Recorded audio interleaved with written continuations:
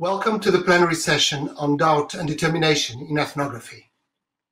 We have asked Rohan to change the background slide so that we could move outdoors and have a fresher look at our problems.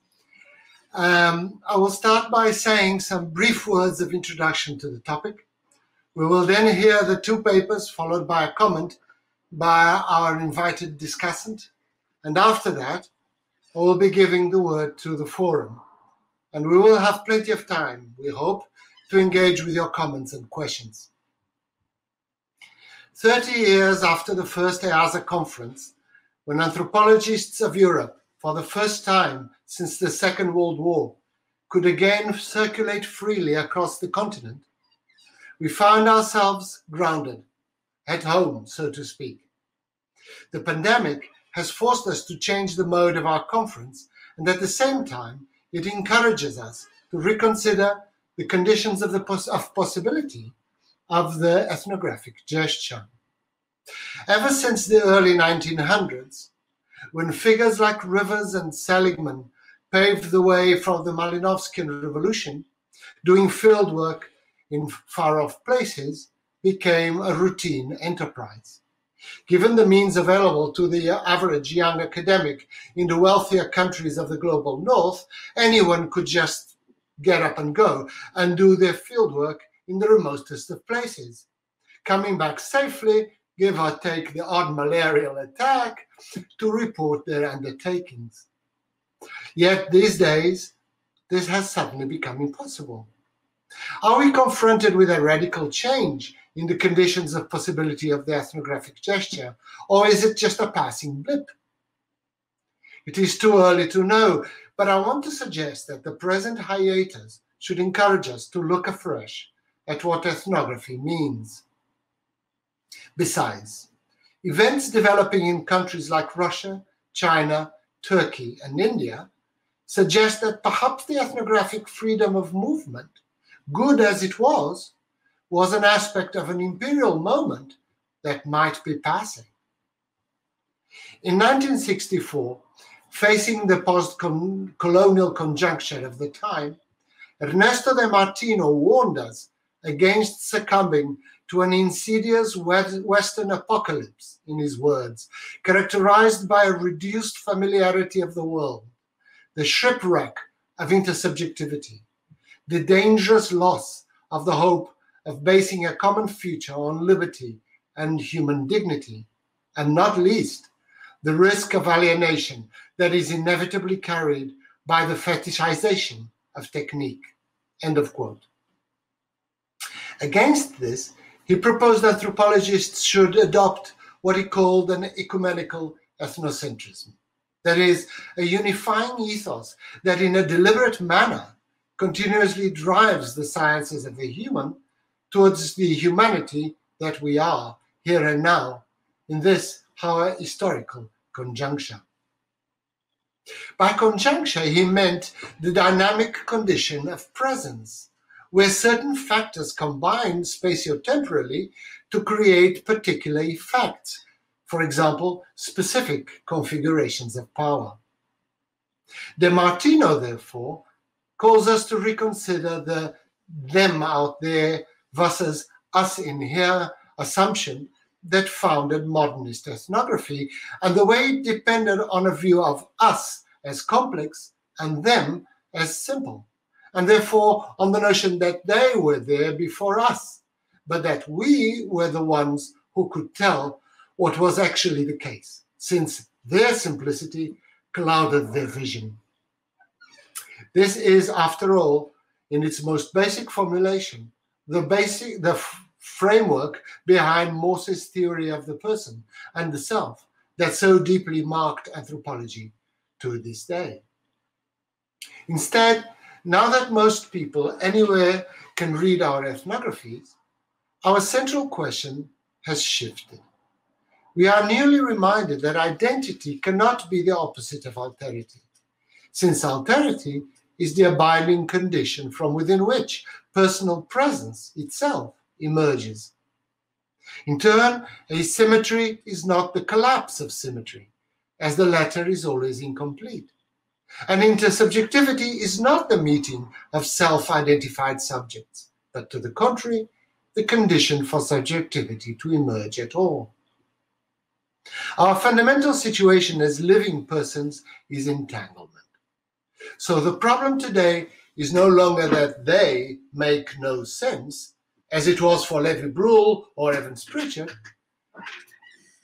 Ethnography's central problem now, instead, is how can each one of us make sense at all when faced with our internal plurality? The presence of each one of us is both singular and plural at all moments of the process of personal emergence. Ethnography's task, therefore, is to find paths of meaning within entanglement. Following Martino's call for adopting a unifying ethos, I suggest that we can no longer afford to root the ethnographic gesture in a critical encounter with a supposedly radical alterity, as atomistically passed into so-called cultures.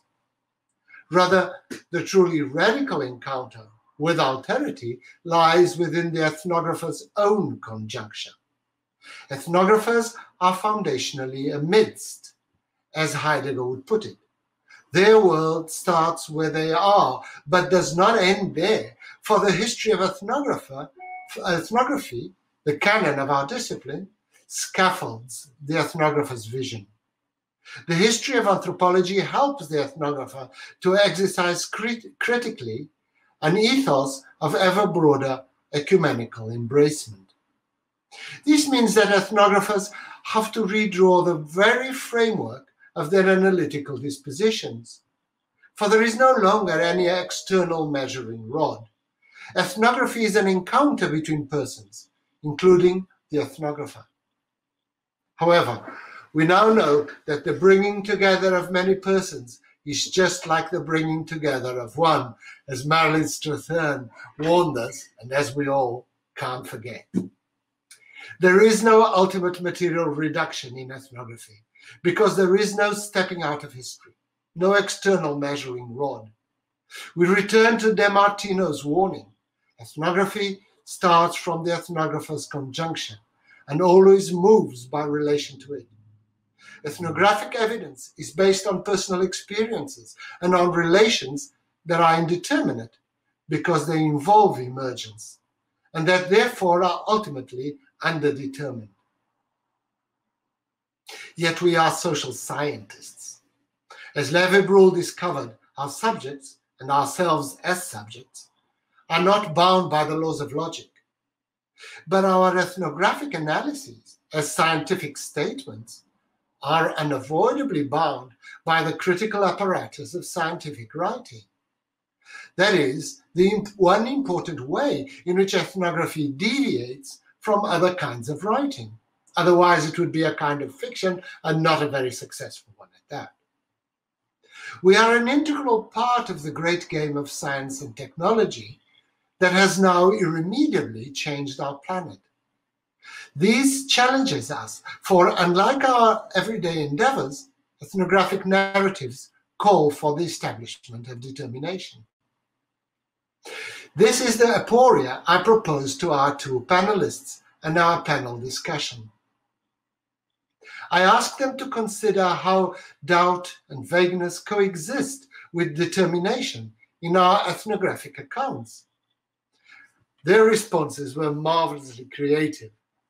They are indeed fascinating, as you will soon see. My hope is that they can lead us to a discussion that is not limited by epistemological considerations, but that opens up to a debate on this weird critical conjuncture, which at the moment is ours. I will now pass the word to the speakers, who will present their papers. Stephan Palmie of the University of Chicago, and Anne-Christine Tyler of the CNRS in Paris. The debate that follows will be introduced by our invited debater, Ashley Lebner of Wilfrid Laurier University in Canada. After that, you can place your comments. In this plenary, we will not respond to written questions, as it would 300 people, it would be too difficult to keep up with that. When you want to make a question, you must raise your hands with a raised hands feature at the bottom of your screen, and then you will be called onto stage.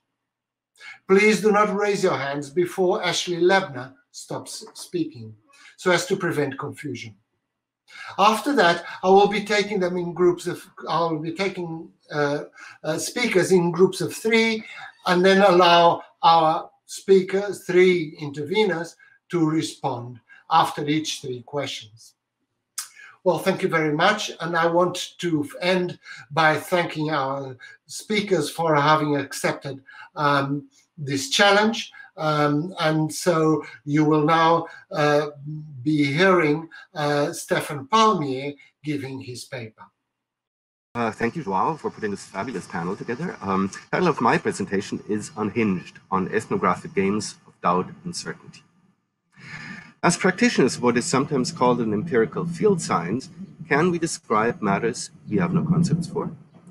One place to start is Evans Pritchard's ethnographic defense of the rationality of Sunday conceptions of the role of witchcraft in their lives. EP presented a nuanced picture of a perfectly rational conceptual scheme, just one based on false premises, that is, mystical instead of scientific ones. EP used his own ethnographic persona to good effect, as when he admitted that running its own household in Sunderland in accordance with the poison oracle delivered fine results. But those admissions were as far as he would go. Sunday got it wrong, while a reasonable Englishman gets it right because his outlook is in accordance with science, and so with nature. Witches, as Sunday conceived them, EP tells us, cannot exist. Not that he doesn't say do not exist, as in, I'm certain they do not exist, but cannot exist. It is impossible. This was the point on which the Wittgensteinian Peter Winch caught EP. Systematically exchanging the words Sunday and European, mystical and scientific, Winch gives us the following version of a passage on page 319 of Witchcraft, Oracles and Magic, and I quote, Europeans observe the action of the poison oracle just as Sunday observe it, but their observations are always subordinated to their beliefs and are incorporated into their beliefs and made to explain them and justify them. Let us Sunday consider any argument that would utterly refute all European skepticism about the power of the oracle. If it were translated into European modes of thought, it would serve to support their entire structure of belief, for their scientific notions are eminently coherent, being interrelated by a network of logical ties, and are so ordered that they never too crudely contradict scientific experience, but instead, experience seems to justify them. The European is immersed in a sea of scientific notions, and if he speaks about the Sunday poison oracle, he must speak in a scientific idiom. Key here, of course, is that in Wittgenstein's sense, both Sunday and Europeans are following rules of games constitutive of their respective forms of life. It just so happens that the games in question are structured by different rules. EP seemed unable to let go of what Wittgenstein would call a hinge proposition of his own form of life. A proposition on which doubt can turn, but which can never fall into doubt itself. That proposition was that science delivers descriptions of the world that, unless falsified by better science, are universally true. In fact, in Collingwood's sense, it wasn't even a proposition, but an absolute presupposition, a non-falsifiable foundation on which falsifiable propositions can build. Bringing the scandal posed by Witchcraft, Oracles and Magic to such a boil caused Winch much trouble with his philosopher colleagues who scandalized him in the first round of the so-called rationality debate. But what is at issue for me here is, of course, not the old relativist bugbear of the rationality debate. It is a question about the feasibility and necessary limitations of ethnography itself. Can we, in Wittgenstein's sense, become unhinged? Let me illustrate this by some ethnographic data from my first fieldwork among practitioners of Afro-Cuban ritual traditions in Miami. For Santeros, our path in life, that is the best possible outcome of our earthly existence, is chosen at birth. It is due to our personal follies that we deviate from it and fall into adversity. Deities and spirits of the dead watch over us as we plod along and may goad us towards the right decisions. All this can be revealed through divination. To the oracle, our lives are an open book. Now, as a doctoral student with a precariously small amount of funding, I realized that apart from public possession ceremonies, the regla de ocho ritual life would not be observable unless I had the rituals performed for myself. Focusing on divination thus turned into a no-brainer. It was cheap and could be repeated as often as I could afford it. Now, in the eyes of my interlocutors, this would have been an entirely unacceptable procedure, irreverent to both the diviners and to the gods. I did it anyway, and not only thought that I learned something about how divination works, I also got a lot of dire prognostications by diviners who wanted, or so I thought, to rope me into more expensive ritual procedures. Talk about ethnographic doubt and certainty. But I also got some unexpected results. In the summer of 1985, two of my diviner interlocutors, Carlos and Cecilia, independently told me of the spirit of a dead person who was hovering behind me, watching my back, as it were. Both described him as an enslaved African who had lived and died in the Cuban cane fields. Cecilia even supplied me with the name, Tomas. Carlos told me that on a day that I felt depressed, I should sit down in front of a mirror, smoke a cigar, drink a glass of rum, and then I would surely see him. I tried, but never did. Certainty there was none, doubts plenty. Now here's the argument that I hitched my muerto Tomas to back then. Obviously, for Cecilia and Carlos, the idea that Tomas had driven me to their doorstep was an entirely reasonable explanation for why a young German would be barging in upon their lives. For me, it was a matter of resolving my positionality too. The stances we took towards Tomas were proportional to each other. In their case, it was a matter of what Peirce might have called abductive reasoning. In mine, it was that of the author of a book denouncing the violent Atlantic modernity, whose heir, like all moderns, I unquestionably am. The idea of someone like Tomas provided me not only with a theory of my own implication in the subject of my inquiries, but set a signpost for the limits of historical representation, for the truly shocking anonymity of millions of enslaved lives systematically wasted on Caribbean sugar plantations literally demands spectral forms of evidence to document the undocumentable. Tomas, in other words, became an analytical device. To be sure, recalling him into my book was also part of an ethical project to give the unknown dead a space in the world whose heir I am. But I left it at that back then and have been rightly criticized for doing so by a younger cohort of ethnographers of Afro-Cuban ritual practices. For at the core of my mobilization of Tomas still lay the idea that he really stood for something else. A reminder, for example, of the haunted nature of a global capitalist modernity that strains to disavow its victims. Not that I think this interpretation was necessarily wrong. Still, this aboutness is a bit of a red herring if we simply leave it at that. But there is another way of dealing with Tomas. After sufficiently long stints of fieldwork, many of us have learned to inhabit worlds furnished rather differently from our own. Something in human nature seems to predispose us to such a capacity that enables the ethnographic gesture in the first place. Joao calls this our species-specific capacity for transcendence, something we acquire in the process of ontogenetic intersubjective attunement that turns human organisms into persons and so makes social life possible to begin with.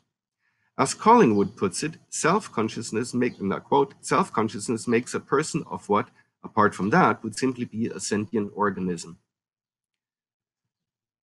The discovery of myself as a person is the discovery that I can speak and am thus a persona or speaker. In speaking, I am both a speaker and a hearer. And since the discovery of myself as a person is also the discovery of other persons around me, it is the discovery of speakers and hearers other than myself, end of quote. It is the discovery of a world, which for us can only be a social intersubjective one. But here's the ethnographer's dilemma. We can learn to sit on the other's chairs, turn the handle of his or her door, even learn their metaphysical ideas, alien as they may seem to us, and appreciate their specific affordances and limitations. But can we ever bring the furniture of other people's worlds home? And home intact? And what would home then look like? Or in Wittgenstein's terms, Can we accommodate more than one language game in our own form of life by holding the rules of ours in abeyance? EP didn't think so.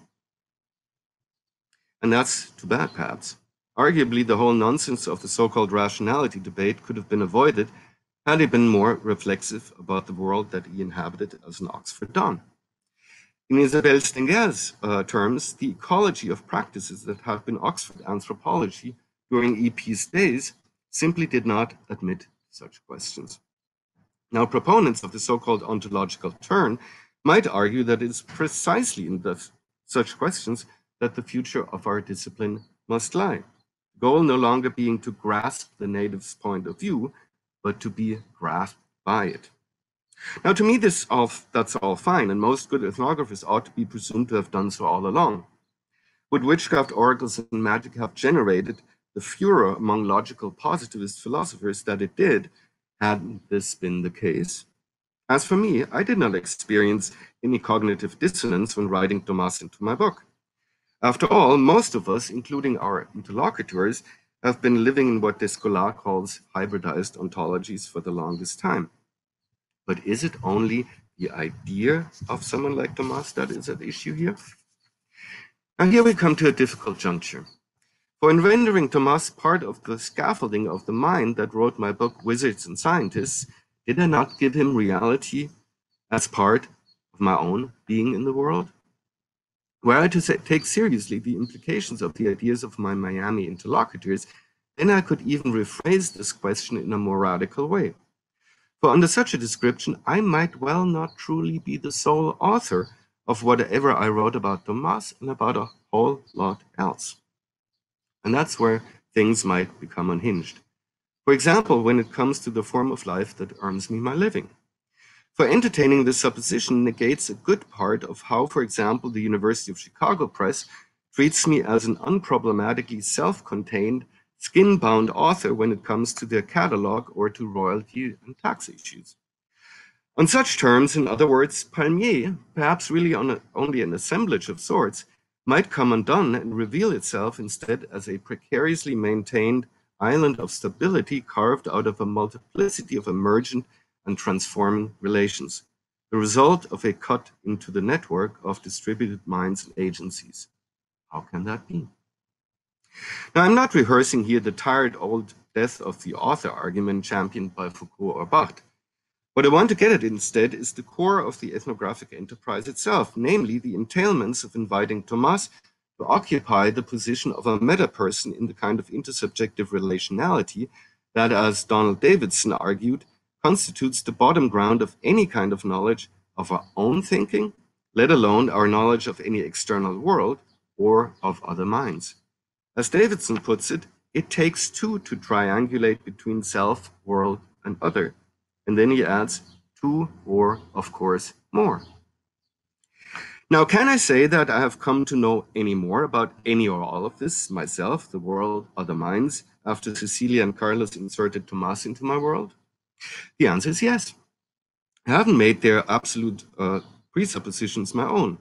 Instead, my accepting Thomas as a meta-person towards which I oriented myself eventually allowed me to exchange perspectives on and so participate in the reality of something that distinctly is not part of the world that I inhabit as a member of the University of Chicago's anthropology department, a green card holder in the United States, a person under lockdown because of COVID-19, or any other such aspect of my day-to-day social being. All 1980s worries about textual authority and lack of dialogicality in ethnographic writing notwithstanding, a post-representationalist stance reveals these to be utterly misconstrued answers to a problem still very much in search of what William James called the truth that happens to a sentence. This occurs not when a supposedly superior form of cogitation or analysis reveals how things really are, truly and universally. It occurs when shifts in temporally mutable sets of absolute presuppositions generate new sets of temporally and culturally variable hinges. Now, Wittgenstein never bothered to present any coherent considerations about how such hinges might change within one and the same language game, and Collingwood devoted little more than a footnote to the question of how one might conceive of the causes of such change. His vague remarks about pressures or strains in received constellations of absolute presuppositions have often been taken to presage Michael Polanyi or Thomas Kuhn's thesis about incommensurability. But while the history and philosophy of science may be a guide to the changing platforms on which ethnographic games of doubt and certainty evolve and sometimes radically transform, they do not take the sting out of the necessarily unstable nature of the absolute presuppositions that inform our relations to our interlocutors and the worlds they inhabit. I do not know how Wittgensteinian hinges are discoverable. Perhaps we just find them serendipitously or discover them with hindsight. What I've tried to do is recount an engagement with one such hinge that differed enough from those around which my everyday doubts tend to turn so as to make me externalize and objectify what precisely other such hinges might be. We owe EP tribute for alerting us to this problem, but we ought to extend Davidsonian charity when it comes to understanding the intellectual cul-de-sac that not just he, but his philosophical interpreters led us into a generation or two ago. Just like Kuhn had no problems describing pre-Copernican views of the world in a language saturated with post-Newtonian mechanics, so we can look back at classic ethnographies or even at our own and wonder how our disciplinary forebears, or indeed we ourselves, could have ever thought that way. The answer is simple. Our predecessors in the game of ethnographic doubt and certainty, and we, inherited worlds that were brought to us by those who made us into what we are. With all the doubts and certainties such worlds afforded them then and afford us now. Such worlds and their attendant concerns change. And if we can take a page out of Collingwood and Wittgenstein's books, then we might as well consider our task as ethnographers as providing the best possible description of human worlds or forms of life in reflexive relation to ours, given the horizon of our present but changing absolute presuppositions. Chances are we might make some unexpected finds and so contribute to changing the game. Thank you. Good evening, all. It's a great pleasure and an honor to be on this plenary session. And I want to thank Joao Pina-Cabral very warmly for his invitation, as well, of course, as the officers and staff of EASA. Years ago, just before Philippe Descola and I traveled to Ecuador for an extended period of fieldwork among the Quiberon Achuar, we went to see Claude Lévi-Strauss, our thesis supervisor, for a final briefing. We explained to him in tedious detail what exactly we were planning to do, when, how, and with what aims in mind. After a while, he waved a hand dismissively and said, yes, that's fine, and rose to see us out. At the door, he added with a characteristic shrug and ironic half-smile, laissez-vous porter par le terrain. Just let yourself be carried by the field. Since then, I've often thought about the meaning of that valediction, and in this brief paper, I'll follow Lévi-Strauss's recommendation by allowing myself to be carried, and probably carried away, by his formulation of it. Retrospectively, I understand Lévi-Strauss to have meant, let yourself be guided to whatever is of central interest to the people you work with. I won't go into my reasons for thinking that this interpretation of Lévi-Strauss's intended meaning is not entirely fanciful, because I want to focus here on its implicit premise, namely that the people we work with, the natives, whoever they may be, must harbor something in the nature of a desire for engaging with the ethnographer in order to lead her to those elements of their culture they most value, and that they share to some degree the anthropologist's capacity to objectify, to stand at a distance from, their culture.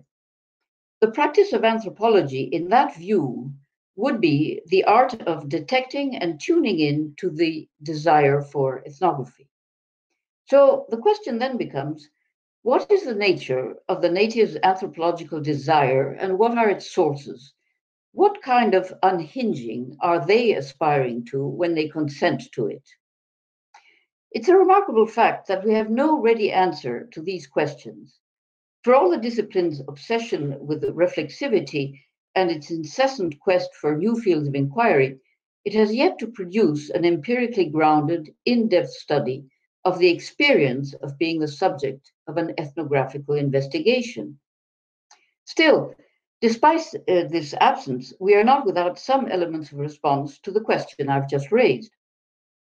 Since the reflexive turn of the late 70s, much has been said, of course, about the textual representation of the ethnographic relation, about its pragmatics, about the ethical and political issues it involves. Yet, however dialogic these discourses claim to be, they do not tell us or only hint at how their native interlocutors understood what an ethnographic inquiry is about, what kinds of reflexivity about their culture it triggered, in short, how they conceptualized the relation between their I and the we they were taken to stand for, and how the I of the ethnographer related to his or her we.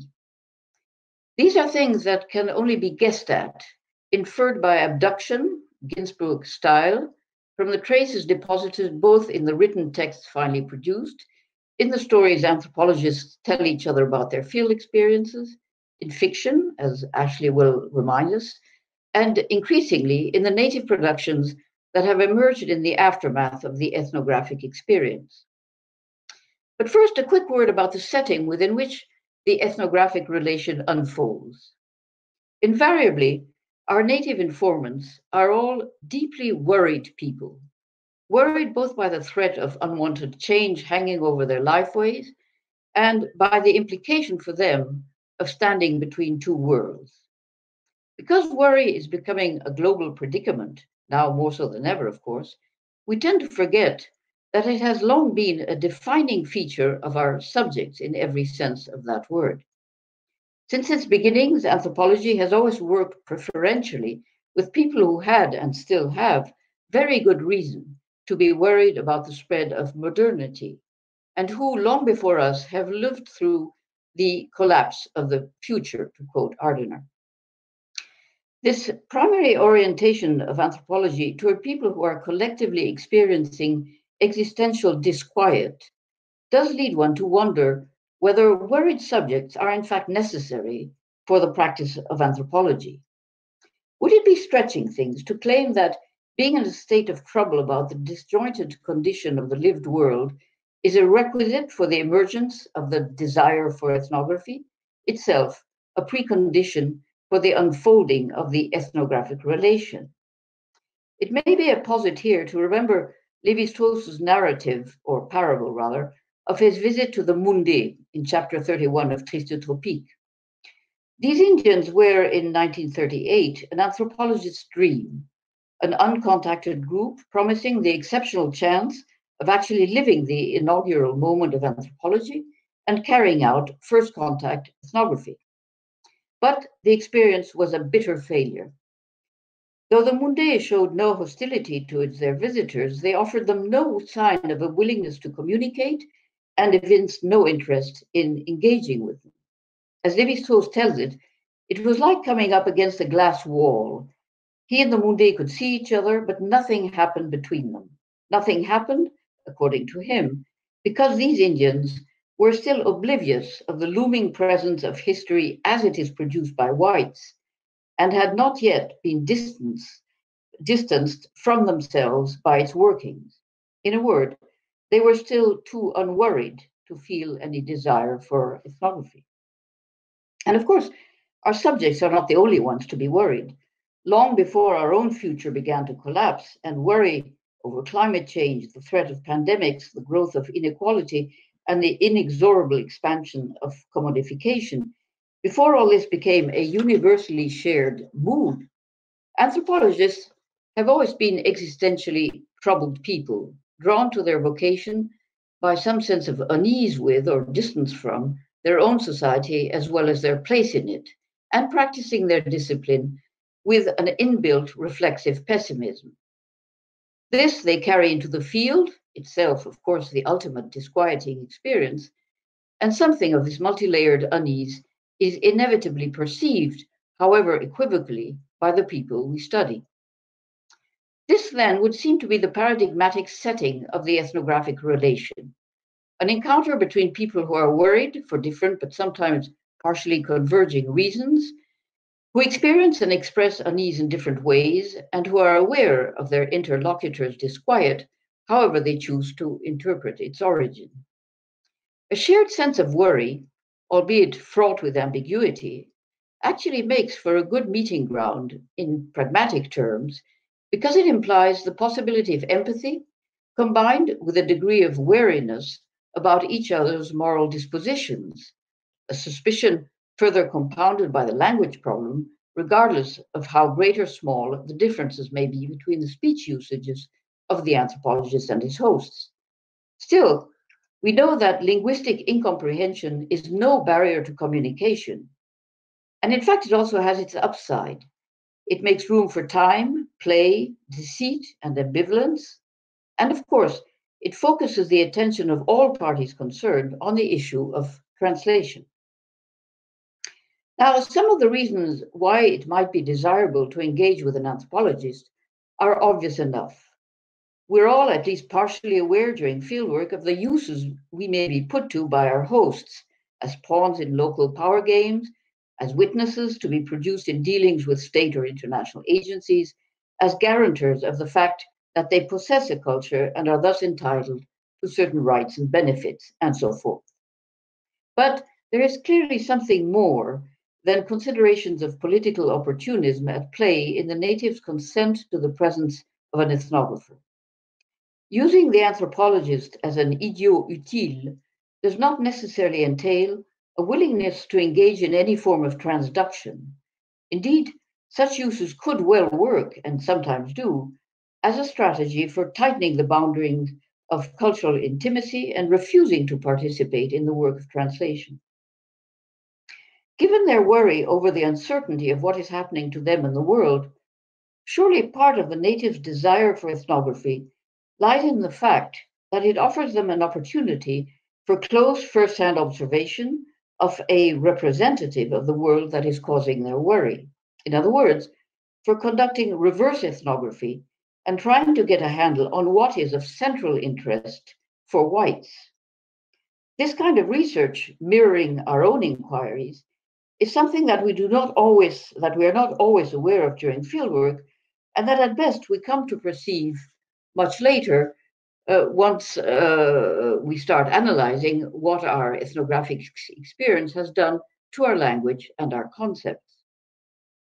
The Jibarón Achuar of Western Amazonia I began to work with in the late 70s, my natives of reference, were clearly nonplussed by questions about their customs, because at that time they did not know they possessed a culture, although they had begun to grasp that culture lay at the core of what the whites saw as the primary factor of differentiation between them and the natives.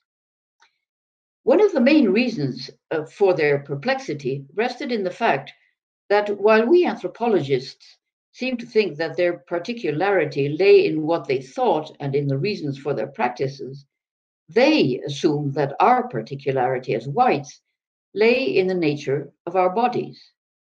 In line with the multinaturalist premises built into their way of construing the world, as initially defined by Viveros de Castro, they held that bodies and their species-specific ethological behavior are the crucial site of difference between kinds, the source of those species' way of engaging with and acting on the world. By contrast, what we term culture was for them a locus of non-differentiation, since all beings, human or non-human, who can see themselves as humans necessarily possess a language, the knowledge required to sustain their lifeways, to perform rituals, to interact in the proper manner. In other words, have culture, a generic, universal feature of humans that as such cannot be the source of their bodily incarnated difference. This is why Amazonian Indians, as all their ethnographers can testify, are so interested in our bodies and the way they function. As has been said, their sociology is a physiology. Thus, what we eat, how we walk, sleep, defecate, make love, quarrel, these are all vital clues to essential distinctiveness. In short, While we are observing them as ethnographers, they are observing us as naturalists. Amazonian natives are acutely interested not only in observing what white bodies habitually do. To further explore their particularities, they seek to try them out. Thus, to get a handle on whites' obsession with culture as a principle of differentiation, they test some of the white bodily practices they see the ethnographer performing, or perhaps more accurately, they try to perform indigenous practices they see as commensurable with white practices, as if they were performed by white bodies. Thus, it should come as no surprise that the Namiquara chief undertook in experimental vein to reproduce the act of writing, or that the Kaduveo engaged with the anthropologist by offering him their drawings of facial tattooing. Such mimetic performances clearly play an important role in the elaboration of our ethnographic reports. A telling example is that of Antonio Guzman, Reichel Dolmatov's Desana assistant. By his own account, he equated the kind of knowledge sought by anthropologists with the specialized knowledge on myth and ritual acts held by Desana savants. And by assisting Reichel, he set out to become simultaneously an indigenous savant and an anthropologist. The kind of works being currently produced by indigenous people offers further abundant testimony of the reciprocal mimesis involved in the ethnographic relation. In short, much of what we present as culture actually stems from the acts of commensuration carried out by our native hosts in response to our own operations of commensuration. To sum up, while we are busy imagining a culture for people who do not imagine it for themselves, as Roy Wagner memorably phrased it, they are engaged in a parallel endeavor to get at what is really of central interest to the ethnographer and the collective he stands for. In this sense, the native and the anthropologist are, as Hertzfeld put it, engaged in directly comparable intellectual operations. For example, the kinds of reflexivity involved in these parallel but different anthropologies are no doubt similar, as are the problems of translation, these parallel but different anthropologies.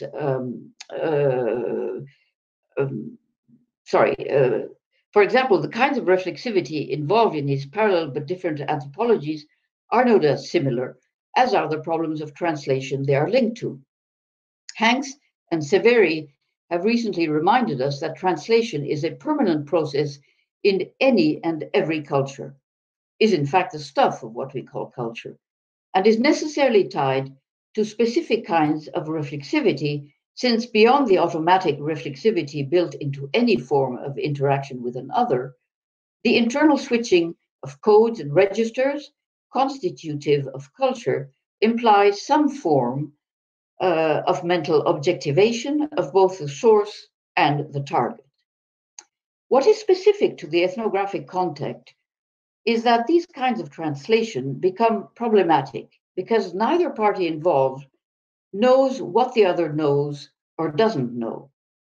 This context leads to a further kind of reflexivity of a non-ordinary sort, perhaps similar in some ways to varieties of ritual reflexivity because of the weight of perplexity it involves.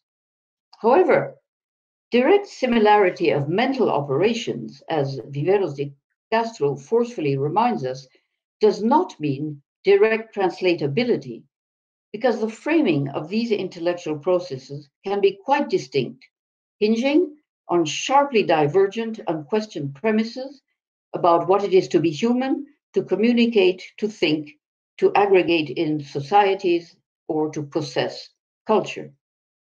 What I'm trying to say is, in a nutshell, that reflexivity about one's own shared life forms, and therefore about others, is a built-in feature of culture in general, and that the affordance offered by the ethnographic relation is the possibility of giving a shape, always historically situated, to this reflexivity.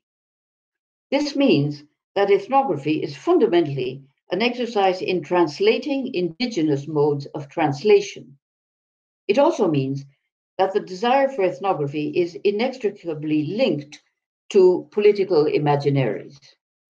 In the Amazonian context, the kind of reflexivity triggered by wondering what the ethnographer is really interested in and why feeds on lowland Indians' predisposition to value difference over sameness and thus to aspire to some kind of relation with outsidedness.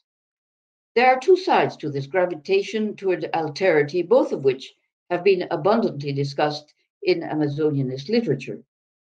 One side is the drive to capture elements of alterity, names, trophies, songs, live or dead beings, and so forth, considered necessary for social biological reproduction. The other side is the impulse to become other, to change into and experience another type of corporality, a metamorphosis that entails affiliating with the collective this type of body belongs to. This is what shamans do, and it is also a process that is salient in war-related ritual performances, where the killer may gradually morph into the enemy, assume the position of a god, or become a supernatural animal.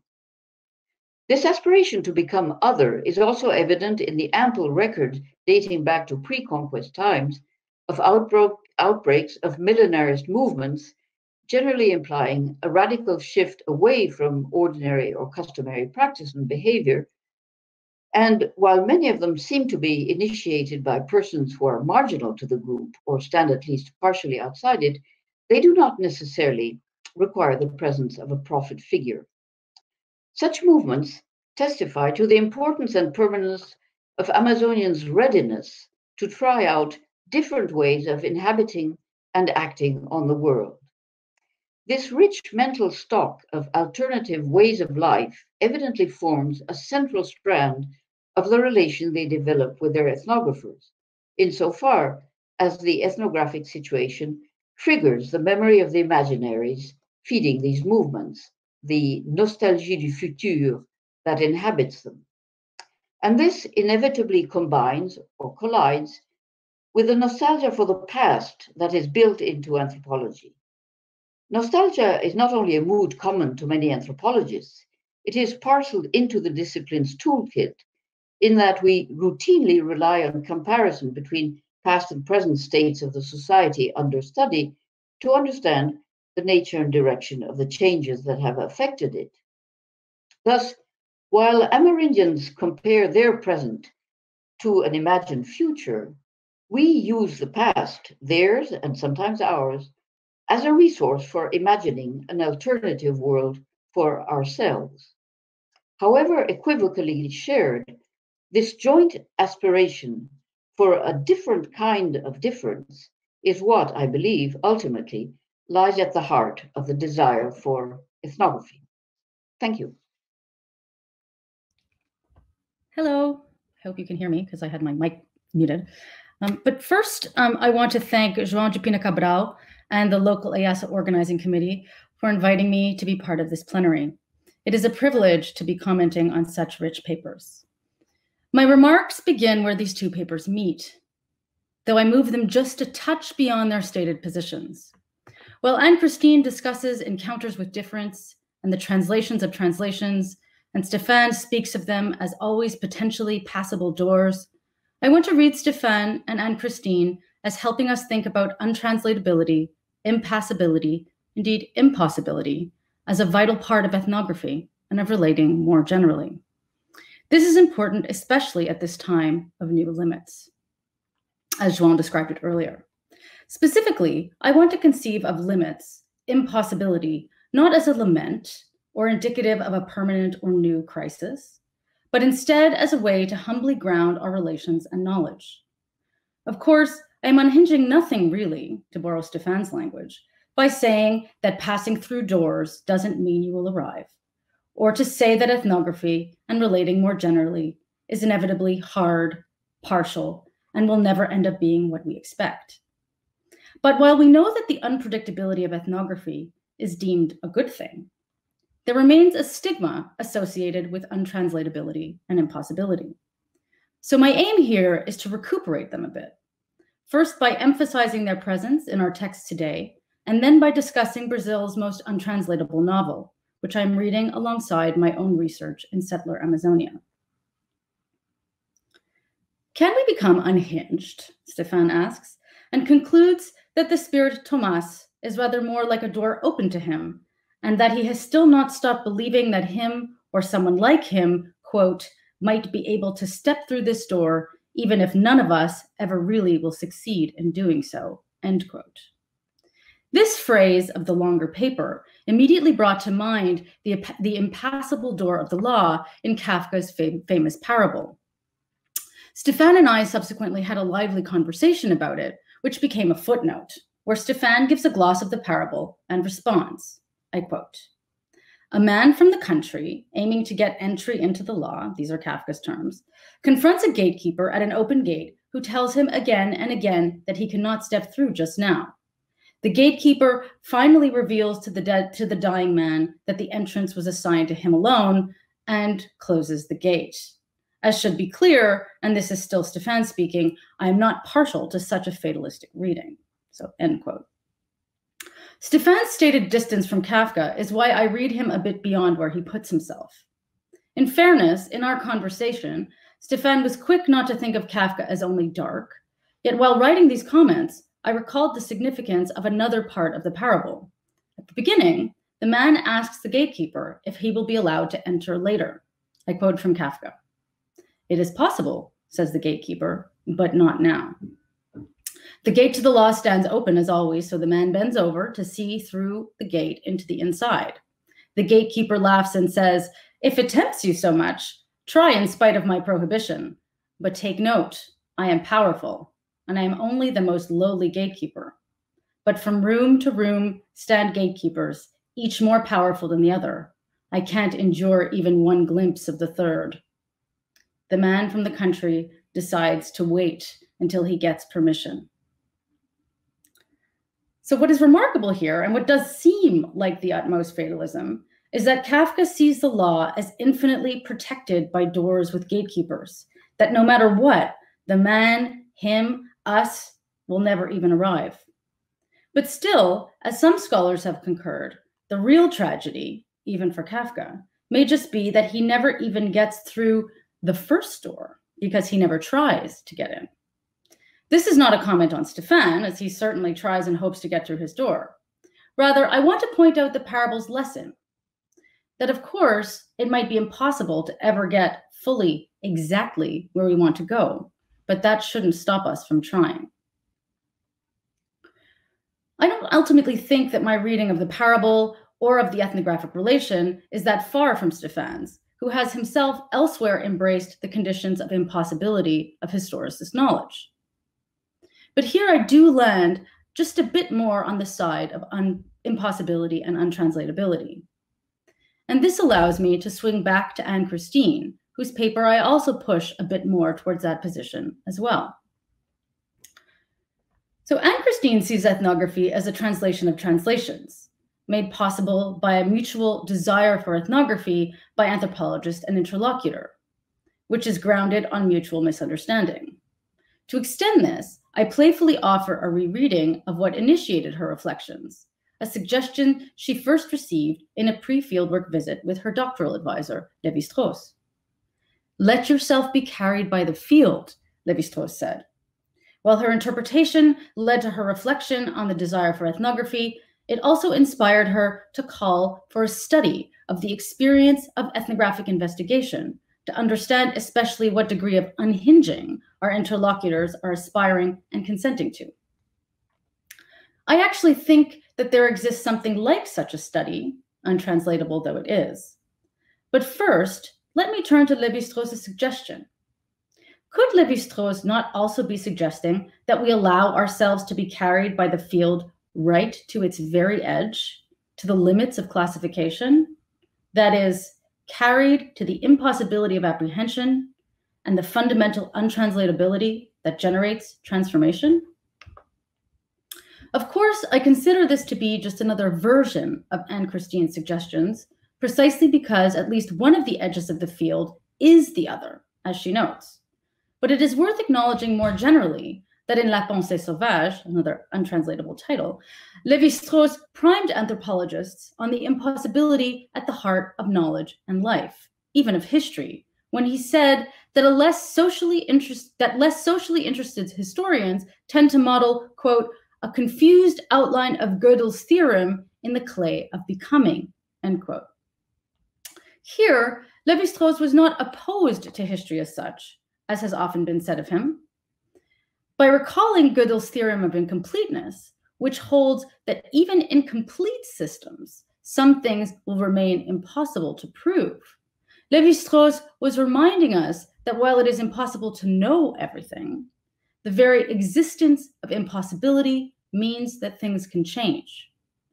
An encounter with impossibility, an event at the limit of classification, provokes a necessary response, the production of further classifications, the proliferation of differences, resulting in transformation. Before post-structuralism proper then, impossibilities, perennial encounters with difference, were at the heart of Lévi-Strauss's thinking, not only on anthropology, but on history as well.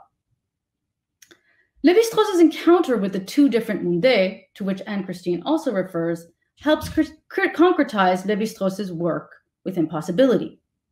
Boris Wiseman describes it as a moment when Lévi-Strauss realizes that the ethnographic project is an impossibility, yet classifies this as a negative moment in Lévi-Strauss's work that is nevertheless temporary.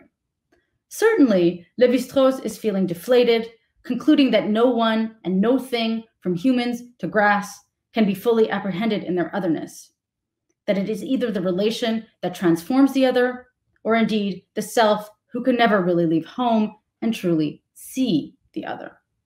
But the sheer negativity associated with impossibility, and scholars like Wiseman's particular aversion to it, comes from perhaps a Euro-American faith in and desire for limitlessness, perfection, unity, transparency, translatability, and sameness, which makes anything that is too dissimilar from those hopes appear negative, and thus to be opposed.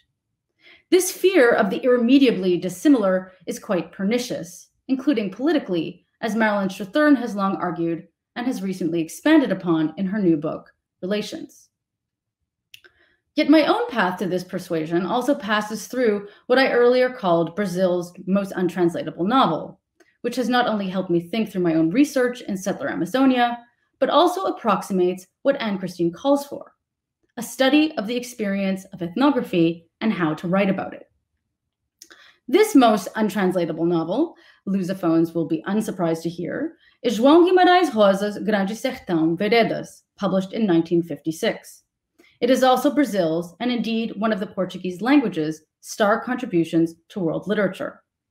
The problem is that the world doesn't quite know it yet, because the book is essentially untranslatable. Gregory Rabassa, the celebrated American translator of 100 Years of Solitude and others, said that Grande Sertão, quote, would have to be rewritten, not translated, end quote. Of course, the book has been variously translated, and rather flatly in English as The Devil to Pay in the Backlands. But the translations fail to communicate Rosa's astounding linguistic innovation, from confounding neologisms to cascading rhythms. Precisely because of its untranslatability, it should be classified as a classic of anthropological thought. I'm certainly not the first anthropologist to think with Grande Sertão. I think of Carlos Brandão, Ana Cláudia Marques, João de Pina-Cabral here. But so far as I know, the novel has not been taken as an opportunity to reflect on ethnographic experience and method generally. Therefore, it bears mentioning in this forum, where many can or have read it in the original. Grande Sertão is grounded in Rosa's admittedly brief fieldwork in Brazil's arid interior, the Sertão. It can thus be read as an account of both the results and effects of his ethnographic engagement. The story is built around questions the narrator Riobaldo poses to an outsider, though we never actually hear this outsider respond. Riobaldo seems to want his interlocutor to help him decide the undecidables, especially, for example, resolving the existence of the devil. But ultimately, Riobaldo cannot decide, because this is what drives him to relate and thus get closer to himself and the divine. And this desire is ultimately what drives the story too. So Riobaldo says, and I pardon the translation, "Sir, you help me talk more with myself. Look, see, what is bad inside us, we always pervert by becoming distant from ourselves. Perhaps this is why people like to talk? Your ideas, sir, give me peace, the confirmation that the thing doesn't exist. Right, no?" But Riobaldo continues to wonder, quote, "Who knows, maybe the native badness of man makes him only capable of seeing the approximation of God in the figure of the other?" End quote. The other Riobaldo refers to here is surely the devil. Indeed, clearly the devil could be any others or selves. And this is actually exactly what some people told me during my own fieldwork when many others said, quote, "Of course the devil exists, we just don't believe in him." But as Riobaldo speculates, perhaps the devil is the only way to the divine. Here, the resonance with Amerindian engagements with enmity could be interesting to contemplate. This brings me to my final point. I don't want us necessarily to champion Christianity, but we could learn with it. First, by remembering the role of Christianity in colonization, a tragic process precisely where radical difference, indeterminacy, untranslatability was deemed a tragedy, an outgrowth of the fall, a cause and source of evil to be eradicated. This echoes in even contemporary secular Euro-American fears of difference. Yet Riobaldo, my interlocutors, and certainly Rosa, don't always see the untranslatable as unknowable or unknowable as tragic. They see it as a fact of life, as well as beautiful in its mystery. And we can learn a lot from that too. Perhaps learning from all the people here discussed, we can also acknowledge that irremediable, ultimately impossible to bridge difference, whether in others or in selves, at home or away, can be beautiful, humbling, and transformative? Might we conclude then that ethnographers should remain determined to transform with the untranslatable truths of others? Thank you. Hello, back again. Didn't I tell you? After these three papers, it's hard to not to take one's time to think.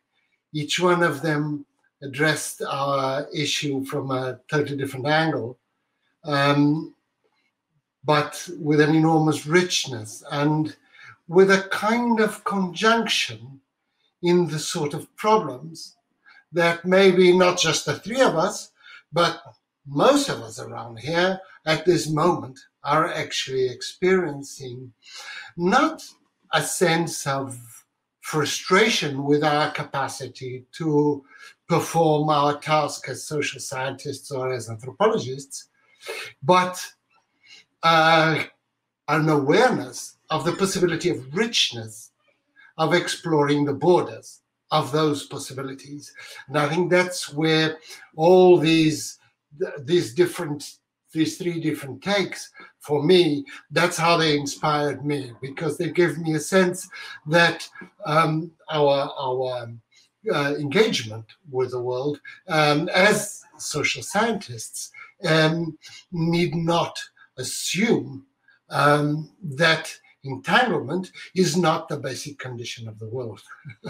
We have to reduce entanglement, we have to determine, but we don't have to believe that it's no longer there. Right, so I'm going to ask the people in the audience to raise their hands, please. At the bottom of your screen, you will see a feature that says raise hands. And I'm going to ask you, please, to raise your hands in order to make a question or a comment for the speakers. I will take 2 or 3, and then they can answer, and then we'll go back again. So please, anybody, if you are willing to do so, do raise your hand by pressing the hand figure at the bottom.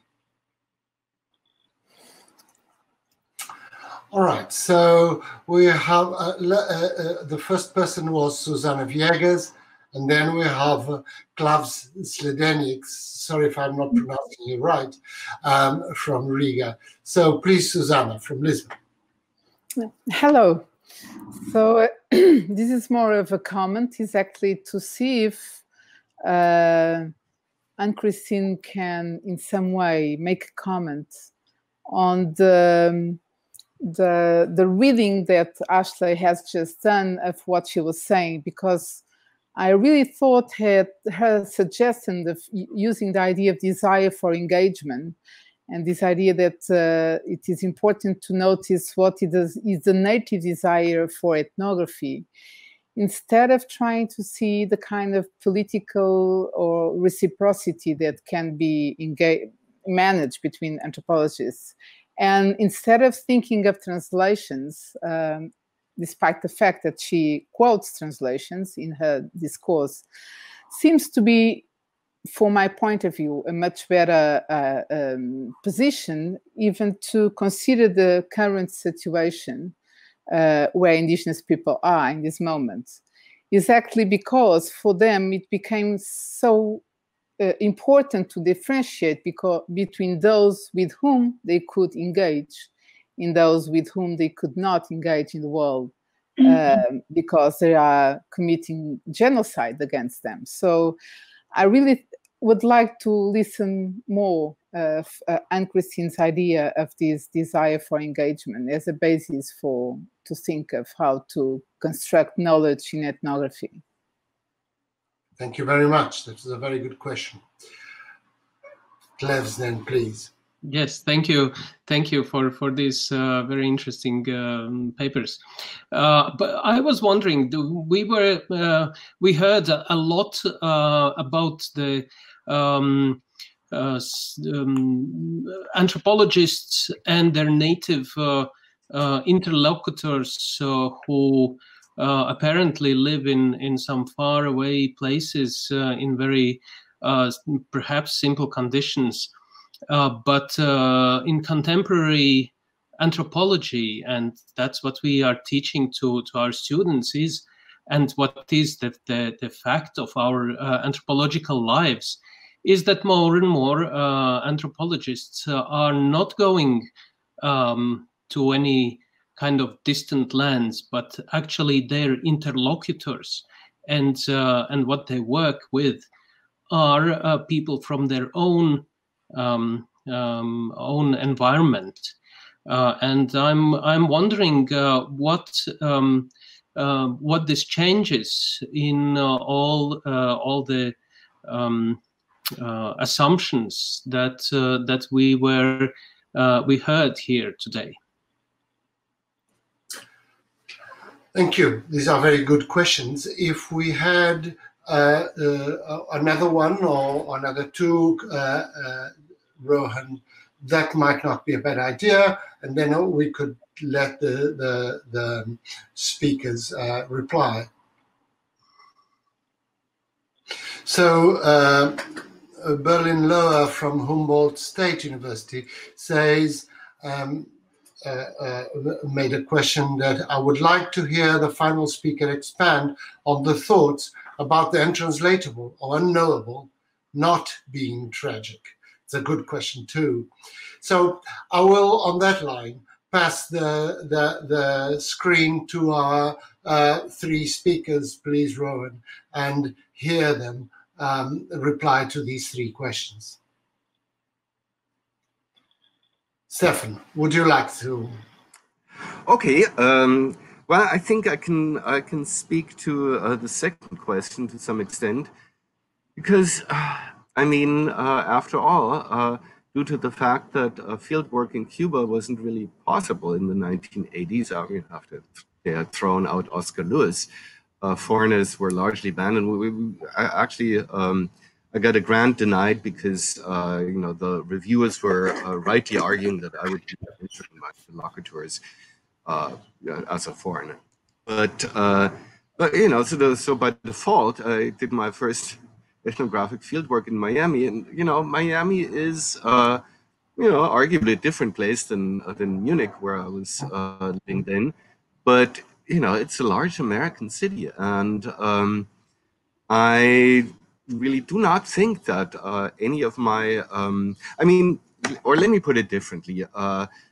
Research there prior on matters of Afro-Cuban religion had largely concentrated on ideas that these ritual practices served in a kind of a Malinowskian way as alleviating anxieties to do with the fact that they couldn't rationally deal with their predicaments in a foreign society, undergoing acculturation-related stress, and so on and so forth. So,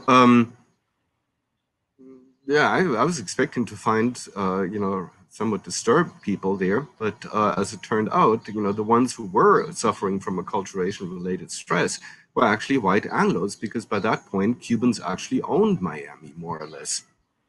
And so, in a sense, certainly I wasn't studying people like myself, but I was, and in Cuba too. I mean, Cuba is by no means kind of an exotic place. I mean, it has its very specific features, and they compare to living situations in pre-1989 parts of Eastern Europe, with state security, with people denouncing each other, with scarcities, and so on and so forth. So I actually, at that point, living through the worst years of the so-called special period in times of peace in the 1990s, I exchanged experiences of going hungry with my father, who had, grown up in the post-war years in Germany and did experience hunger. So there was, in many ways, nothing terribly, for me, alien about these places. It was just that people with whom I chose to work had somewhat different ideas of, how the world works and, what kind of forces and agencies animated. It doesn't really fully answer your question, but, one could think about, working with, as in science and technology studies with, people who inhabit, I must confess, like most of us, I think, I still inhabit a world structured by Newtonian mechanics where, where things just fall down as they just happen, and can't quite imagine curvilinear non-Euclidean space. So, that, or for example, if you think about, oh God, what's his name? If you think about, some of the work being done with, stuff in laboratories or such, I mean, where sort of our common sense ideology, and the one that I tried to expose at the beginning, which certainly was Evans Pritchard's, suddenly begins to look very exotic. So that's what I could possibly say about that. Thank you. Very good. Please, Christine. Yes, I fully agree with what Stephan has just said. This idea that it's fundamentally different when we work with people who are the same as us. What does it mean to be the same as us? I think the point of anthropology is precisely to. We've often been accused of exotization and so on and so forth. Actually, I'm not against exotization, provided it is generalized. In other words, if you are going to study people from your own cultural group or own society, your resource as an anthropologist is precisely to turn them into exotic things and to try and find out what makes them tick, how they view the world, construe the world, function in it, act on it, and so on and so forth. In that sense, I think there is honestly no basic difference between working in a relatively remote Amazonian group, far less remote now than it used to be in the late 70s, or working with white-collar workers in a suburb of Paris, or with the cadre supérieur, for that matter, in the same city. It's that, I mean, I don't think it fundamentally changes either the task or the methods of anthropology. Let me just leave it at that. Regarding Susanna's question, I'm not quite sure, because there was a glitch in my communication at the beginning of her intervention. I'm not quite sure I understood the thrust of her question. As I understood it, she was asking if my take on the desire for ethnography, the natives' desire for ethnography and so on, is still relevant in the present conditions of existence of most Amazonian groups, who are, of course, under terrific pressure, more and more so, as she noted, from national states and in fact international capitalism and so on and so forth. I think, in a sense, the issue of translation just becomes even more pressing and crucial in these circumstances. It's not a question of just trying to elicit complicated ideas about precisely spirits or this, that, and the other, and so on. It's trying to understand the way they misunderstand us. And that is, of course, a more and more crucial issue nowadays. And I think issues of translation lie really at the heart of what the natives in Amazonia are trying to get at when they engage with an ethnographer nowadays. For them, obviously, understanding the kind of world they are being faced with is just as essential as it is for us. And therefore, the issue of trying to translate both themselves to the anthropologist, but also equally the anthropologist and what he stands for, is for them an absolutely vital business nowadays. But again, I'm not absolutely sure that was her question. So if not, please let her rephrase it. Ashley, would you like to comment? Sure. I think I could speak a little bit to the political questions that I think Susanna raised, and also the question addressed to me, or the kind of question of elaboration. Why is the untranslatable not tragic? So let's just think about kind of politically what. So and rightly so at these moments, right? And kind of communication and being able to interact and make things happen with others, whether at home or abroad or wherever. We would want that to be translatable, right? We would want to have some kind of possibility. However, I think that sets you up for the times where you get into these very dangerous places of not being able to communicate, for things failing. This becomes this ultimate tragedy, right? This ultimate failure. You could think about this on any different scale, and I'm being very general right now. But I think, putting store solely in what is possible, right? And then when you reach the impossible, that impasse, it kind of all comes apart. I think that's very dangerous. And to put it a little bit more concretely, the thought that the untranslatable is tragic and bad, or which is the radical other or whatever, the radical difference, the unknowable, the impossible is a bad thing that we need to do away with, is kind of is part of our very worst politics. That is actually what we need to move away from, this sense that the unknown, the unknowable, and the radically different, even though we might not have any radical difference anymore, as Joao said, whatever you want, but the point is that is that when you think of difference as bad, as something to be eliminated, as something to create transparent communication with, that is the author, the silent author of our very worst politics.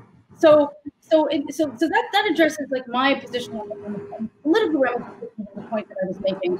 But more particularly, let me just say one thing about João Guimarães-Rosa's work. I mean, and very simply to say, you know, it's untranslatable, and it's too bad that not everybody can have access to it in the way that it was written. But in fact, it is. Without the untranslatability of it, which is what he was trying to capture, it wouldn't be as beautiful, right? So there's also something there about that, about the mystery. I mean, maybe that's a Christian thing, I don't know, but you know, there's something about mystery that has value, and the unknowable and the untranslatable, and so there's a reason to give it value, both kind of in our aesthetic experiences, but also in our political ones.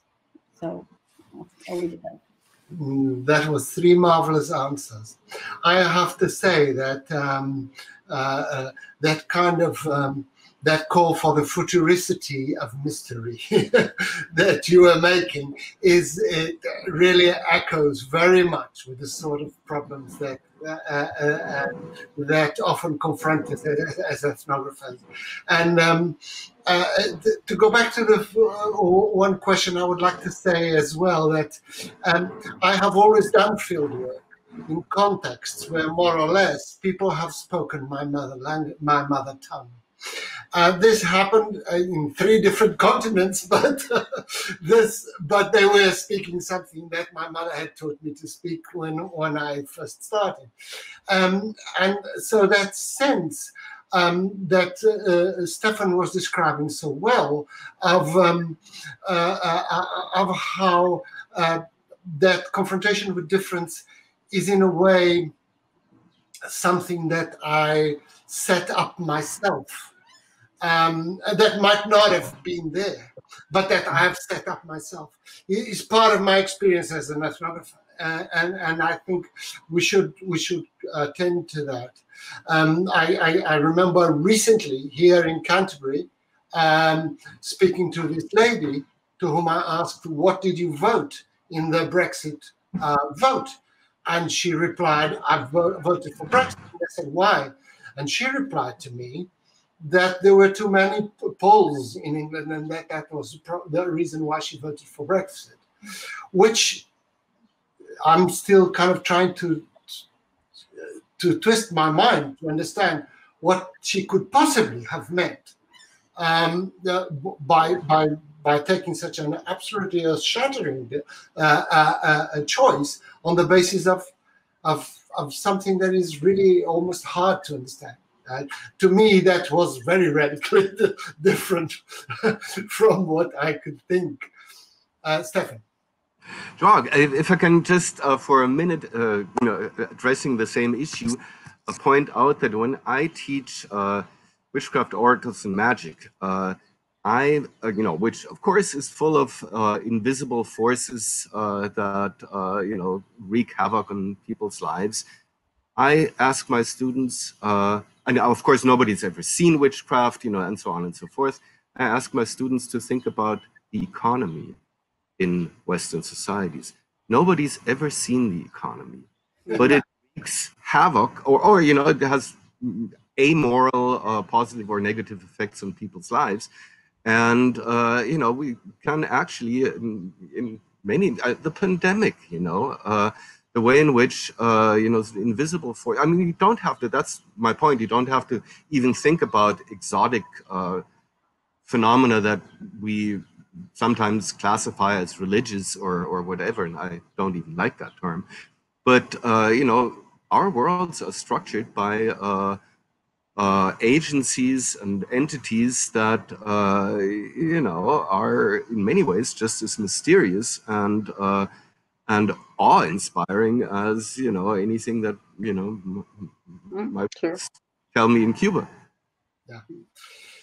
Well, I'm going to ask Rohan, our administrator, to take away the speakers And let us call in the people that have raised their hands in the meantime, and then I can see that there are 3 questions as well. So this person should unblock her view.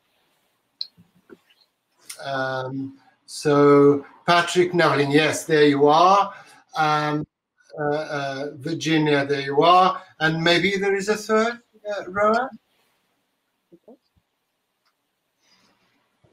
Right, and we have Mattia Testuza here. So let's call your comments in order. Please, Patrick. Okay, thank you very much. Yeah, I have a question: how these observations about genocide, about worries, about translation, and so on, how do we shift these to these new terrains of anthropology? Let's say like a southern German village where people feel really worried about like losing their identity, genocide because they are like basically very racist people. They are afraid of this kind of what these Nazis call population exchange. They don't accept the German government as a legitimate successor to the German Reich. I mean, how do we deal with people who have these kind of worldviews and ideas about nativeness and so on with the terminology that we are discussing in this plenary? Does the terminology hold? Does it stand the kind of application to these kind of hardcore Nazi groups who could maybe have something like a very Amerindian worldview in Bavaria or something like that? Or do we need a new terminology? Because obviously an increasing part of the world population, and now we can even talk about like people in Ternate after the Indonesian state fell apart, like thinking like they are the righteous heritors of the Sultanate and they need to kill all the Christians, stuff like that. So these are not like exceptional cases, but there's millions or hundreds of millions of people in the worst case out there who think that way. Thank you. That's a great question. Now, Virginia Dominguez, please. Yes, thank you. I thought that these presentations were all terrific and very thought-provoking, but they did lead me to wonder about what the 3 of you were actually suggesting or proposing, because I'm thinking about many anthropologists who do ethnography where I don't know if in the field they have doubts, but they seem to write with a great deal of certainty, whether it's about I don't know, environmental justice issues, or it's about human rights, or you can think of it. But I guess I'm sort of wondering if the 3 of you were basically recommending, suggesting a way of thinking about ethnography, and whether you think that what you were recommending or suggesting or describing is actually what most ethnographers do right now. Because I have my own doubts, but I leave it up to you. Mm. Yes. Okay, it's my turn. Yes. I had a question for all 3 presenters. I wanted to ask if they reflected on how this uncertainty, this untranslatable, might affect the debate on the role of anthropologists after fieldwork in the field of applied anthropology, where when the knowledge co-produced is used in worlds where the space for untranslatable does not exist, and already anthropology struggled to be accepted by our others as a discipline. Thank you. Those are wonderful questions. Now, I wonder whether Rowan has received any questions that are written that he might show us. Stephan's presentation resembles an anthropological version of the Munchausen trilemma, often resolved by choice of probable axioms. What is the role of probability in choosing between these different things? I didn't see, Rowan, the name of the person. Jonathan Kudzweli from Göttingen. Okay, thank you very much. That was a wonderful question that Stephan will enjoy answering, I'm sure. Could we have the next one, please?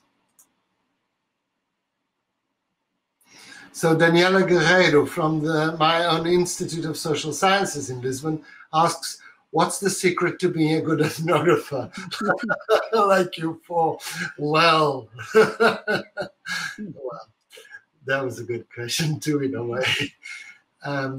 Any more? Now, Berlin Lohr again from Humboldt University. Thanks to speakers for excellent feedback on question. I am of this mind as well, but often meet resistance from the non-anthropology culture in the US who expect access to native knowledge, and then I didn't see the rest. Right. Okay.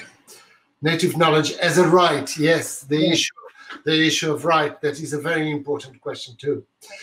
Thank you very much, Rowan. Maybe now we could thank our questioners and take them off the podium and have answers from our speakers. Should I start? Why don't you start? They'll take some time to come in. But Yeah.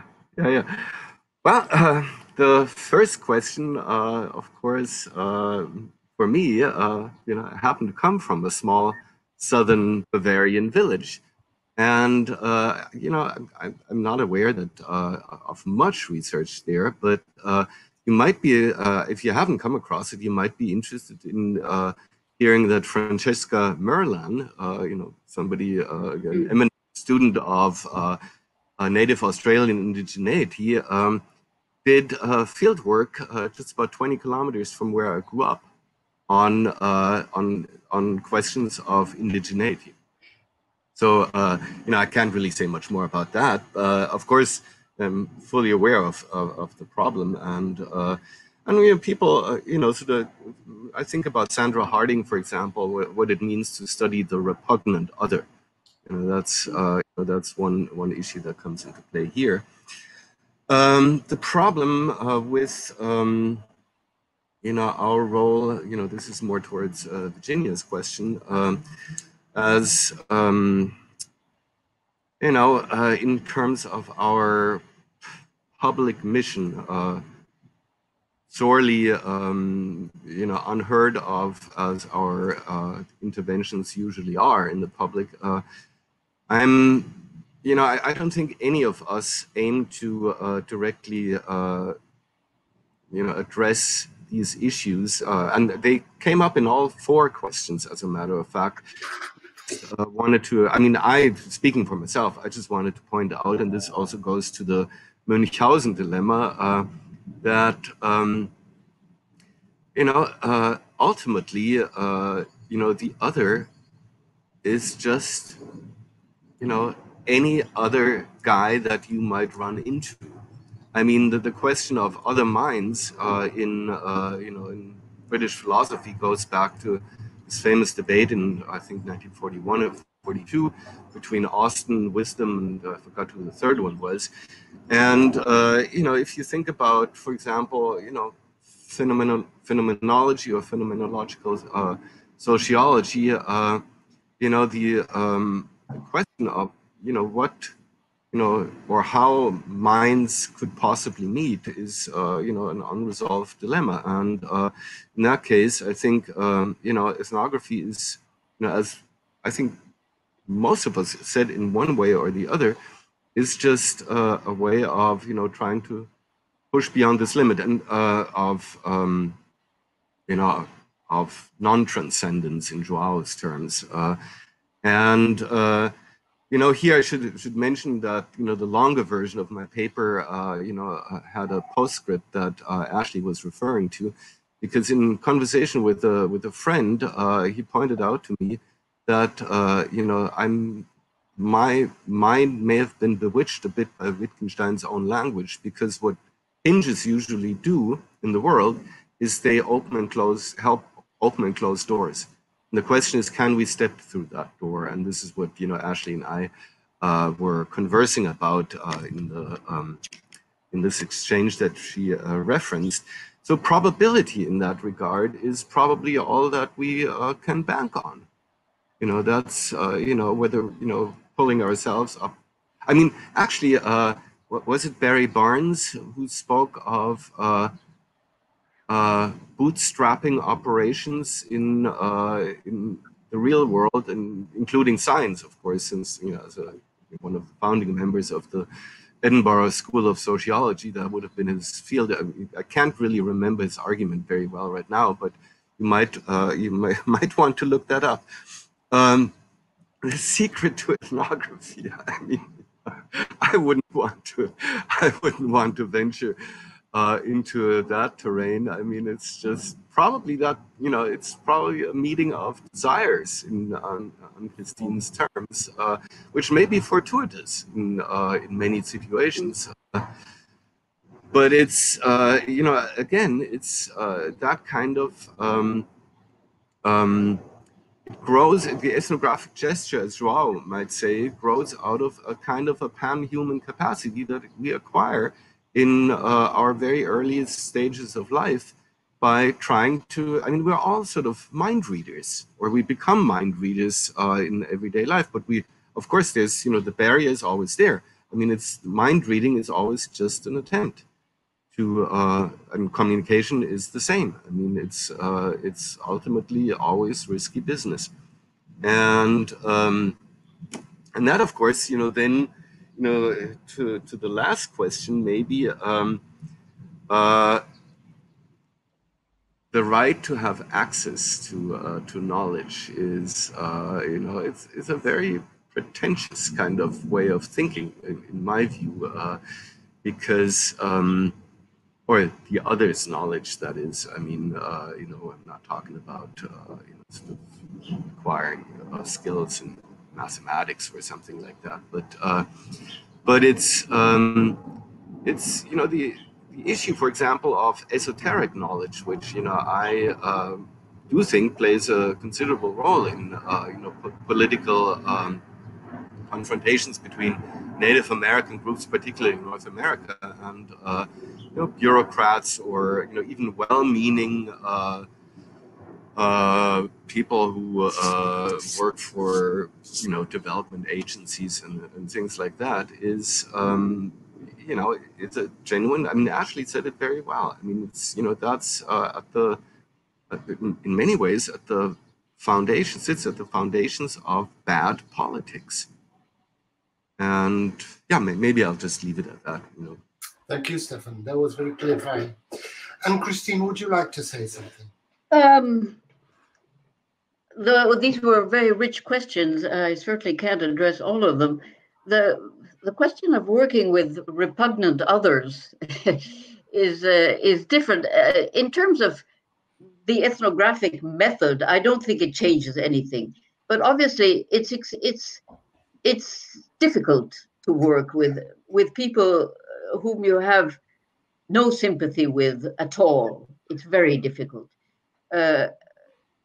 And it's all the more difficult that I don't think you can afford to go in these extreme right groups, for example, in a clandestine way. I think no anthropologist should go that way. You have to be honest about what you're doing. And maybe you'll get somewhere by being honest and actually get a glimpse into the horrible worldview of these people, which is very useful. And actually, quite a few people are doing it nowadays anyway, though they all say it's extremely difficult. But once again, in terms of ethnographic methods, language, concepts, I don't think it changes fundamentally anything. I think the language of translation, of trying to translate others' translations and so on remains valid even in such cases. The question about certainty or uncertainty, one of the commentaries was that we seem to go against the grain of much of ethnography, which seems to be written, in her view, seems to be written with certainty. I don't know of much good anthropology which sounds very certain. In fact, I think one of the good diagnostic traits of what a good anthropology is precisely the fact that it exhibits uncertainty about its conclusions, about its analysis, and so on. And in fact, I think being uncertain is something that we anthropologists have not only to live with, but actually to cultivate actively. How to be a good ethnographer? I think it's simply really a question of being ready to be surprised, paying attention, close attention to everything, being led, allowing yourself to be led into things that you can't get your mind around initially in any case. And how should I put it? Precisely abdicating any kind of certainty and welcoming the unexpected and the surprising and being transformed by it precisely. Allowing yourself to be, because that's basically what anthropology is about. It's a complicated exercise in making ourselves uncertain about ourselves and our own society, really. So it's a question of, I think, being very generous to whatever it is you're studying, generous in the sense of allowing it to expand in its own, I hate to use this word, but in its own ontological regime, in a sense. Finally, the question about right to knowledge. I think the first answer to that would be, how about asking yourself what that idea of right to knowledge comes from? And not considering it as a given, something that should be accepted as such, but to address the people who claim this right to knowledge and force them to ask themselves, where does this right come from? What sort of right is it? Why do you think you have it? And so on and so forth. That would be my answer to that question. And I'll leave it to that. Thank you. Okay, I think I can speak to the first question and the third question at the same time, because I think they kind of overlapped in the sense that the first question was asking, with these new terrains, with right-wing groups, so they were both kind of political questions, right? With these right-wing groups, do we need different methods or new terminology? Should we not speak about impossibility or translation with them? And the third question was about, how can we? I mean, and I think it was really going, you guys kind of work in very far away places, maybe, and talking about impossibility is very unattractive. Let's say, just speaking from my presentation's terminology, that might be unattractive. Might be unattractive for applied anthropologists. Let's say, like, how could that become acceptable for us to work that into our to applied anthropological practice? And I think they overlap in the sense that I think approaching right-wing groups is precisely where we need to kind of at least leave space as ethnographers for the impossible being that we can never really relate, actually, nor would we want to, potentially, right? If we espouse openness to cultural difference, how could we possibly espouse or feel sympathetic to hatred of otherness. I mean, I think that's impossible, right? So it's built in that particular case, it's built in and kind of necessary to that ethnographic practice, right? To say it will be impossible for me to fully, be one with these people. But at the same time, I'm seeking to understand them. And I imagine people working on right-wing groups are precisely trying to understand them to transcend the impossibility of communication to a certain extent. We might not be able to at all, but there is a need to kind of bridge the impossibility in order, or to at least attempt, as I was saying, as citing Kafka, to attempt to bridge the impossibility in order to kind of get somewhere else. Whether that will be anywhere productive, we also don't know. It is impossible to know the productivity of that. So that on the one hand. And on the other hand, I think this can be communicated to applied anthropologists precisely because it can be part of any, anthropological endeavor, any kind of applied project. There will be failures. There will be people who fall by the wayside. And it is necessary for us to reflect on failure and on the impossibility of kind of applying anthropology well or somehow as something to kind of really which won't necessarily invalidate, right, the whole of the enterprise. Just because it can't be perfect doesn't invalidate what we're actually trying to do. So again, I do act, even though it kind of sounds, I don't know, whatever, highfalutin or something, but I think, really taking the impossible, allows us, more space, more opening for whatever shifts we need to take in a given moment to try to make things work a little better. But back to the kind of right-wing situation, I mean, if we take a really farther step back, I mean, this is unfortunately, and maybe this is the tragedy, but it's also a fact of our lives, right? It's a fact of our world that there are all of these positions which are incommensurable. And I mean, we just need to learn how to work with it, in order to live with it. I mean, we're at multiple, right now in the middle of this pandemic, we're at multiple impasses, right? We have to be here. We have no choice.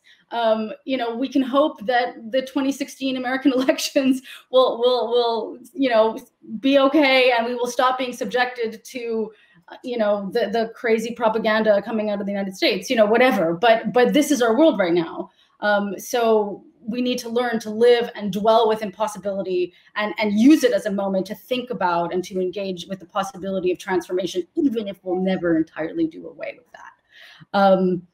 And on the question of, and I think this even goes to the question of how to be a good ethnographer, not to say that I'm a good ethnographer, but we need to be able to kind of at least see what other people's impasses and impossibilities actually are. I think their limits, I think, is also kind of an interesting place to go. Not to be, to go to the question about uncertainty, not to necessarily write with certainty. We shouldn't write necessarily with certainty, but we should also potentially look at others' ways of dealing with uncertainty and the way they engage with the various impossibilities and impasses that they face. So, I think in a way, my answer goes to all the questions at once. Oh, just one more thing about the right to knowledge. And I think this once again kind of comes back to impossibility, but in a different kind of way. Particularly in North American indigenous ethnography, there have been recent discussions of ethnographic refusal as well, which is indigenous North American groups refusing ethnographic engagement, right? It's in the beginning. And this is an impossibility that we need to work with. And indeed, Audra Simpson has this excellent book, Mohawk Interruptus, where she, as Mohawk, but as an anthropologist, has to write with this refusal in mind. So whether or not it upsets some scholars or researchers to no longer have rights to that knowledge, they are going to have to deal with ethnographic refusal, which bears, of course, on Anne-Christine's discussion of the desire for ethnography. There are some moments where the interlocutors have no desire for ethnography. And what kind of ethnography are you going to write then? Mm-hmm. Thank you very much. That's really very insightful. I can't resist making a further comment to these, which has to do with, you know, I like very much Anne-Christine's take on worry, because she puts this business of the ethnographic encounter as sitting on a kind of worry. She puts it on both sides. And she's showing us that there is a worry from the point of view of the ethnographer, and there is a worry from the point of view of the ethnographized, the respondent, and these encounter.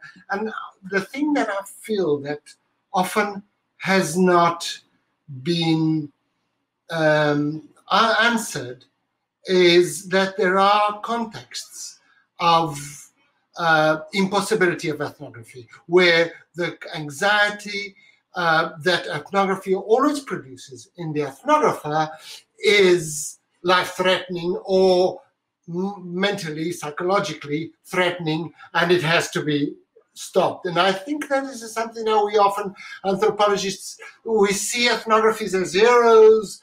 We don't see the fact that we as ethnographers have to protect ourselves from situations which can be excessively anxious. And so I think there is a sense in which we have to, there is a great depth in what Anne-Christine is telling us about the desire for ethnography, and the way ethnography is always an engagement, to go back to Marilyn Strathern, and there are contexts in which that's not possible. I think knowing that is the trick for being a good ethnographer. Okay, well, let us consider if there are any further questions or raised hands, and we will look at them now because we still have 5 minutes where that could happen. Right, so here we have Barbara Loureiro from São Paulo. Yeah, hi there. Thank you. Thank you very much. I would like to hear some comment about the confrontation with the difference from the observation of the inevitable condition of a specific type of interaction to reproduce, to biologically reproduce, that there is the material phenomenon of being a sexed species, regardless of the European or American generification of it, regardless of the generification. I mean, wouldn't that be some starting point for the core society's issues? Levi-Strauss centralized the issues of kinship and family organizations, but I was just wondering the perception of a continuity of oneself in the world through reproduction, or questions like rape for the purpose of raising, as it happens here in Brazil with indigenous women. It appears centrally in the production of the difference, of the otherness question. I see this in some analyses like Verena Stolkos, but in general, I do not find the centrality of this question, the reproduction question, in some debates on otherness. I hope it makes some sense, but just want to know why this question is not centered in this debate. Thank you very much. Thank you. Rowan, I understand there is somebody that has left us some questions. Maybe we can hear them. We can read them. So Eric Petschelis, again from São Paulo, says, could Anne-Christine speak about the idea that ethnography is an exercise in translating indigenous modes of translation? And I'm thinking about Oh, I didn't read the request. Viveris de Castro's statement that anthropology means comparing anthropologies. Thank you very much. Should we have the next one, please?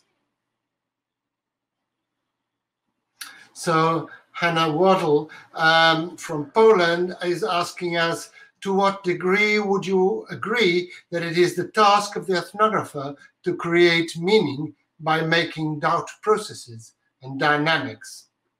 Again, I couldn't read it to the end. Specific and visible. Thank you.